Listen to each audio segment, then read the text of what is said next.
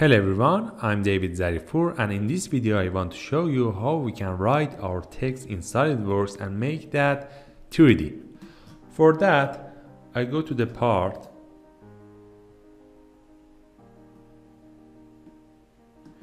for example, go to the front plane sketch and click on text. Here I can write my text, for example, SolidWorks. As you can see here, I have a SolidWorks sketch. Also, I can change the text, for example, make that bold. And also I can change the format of the text. I uncheck use document font and click on font. Here I can change the font.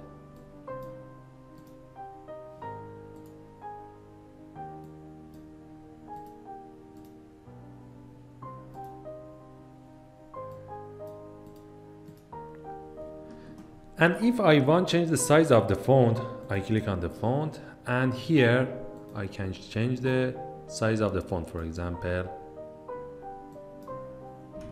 10 mm, and make the font bigger. I click OK, and I draw a spline, or better is I draw the arc like that. And back to the sketch parameter. For that, I double click on the text, and on the curves box I click the arc. As you can see, the text shape move on the curve, and I can change the justify, for example center, align, right or left, or also full justify. Vertical, upper vertical, or flip vertical to the under the curve.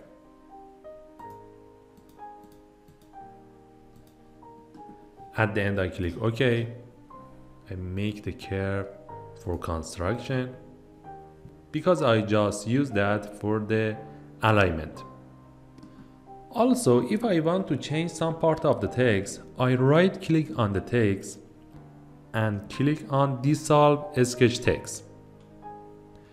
Now I can, for example, delete this dot here. Before that I couldn't use that to change any part of the text. For example, I also can move this point.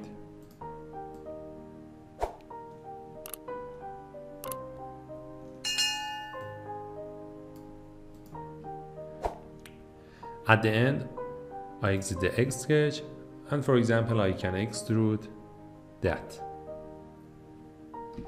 For example, 5 mm, and OK. So easily we can write our text in SolidWorks and make that 3D.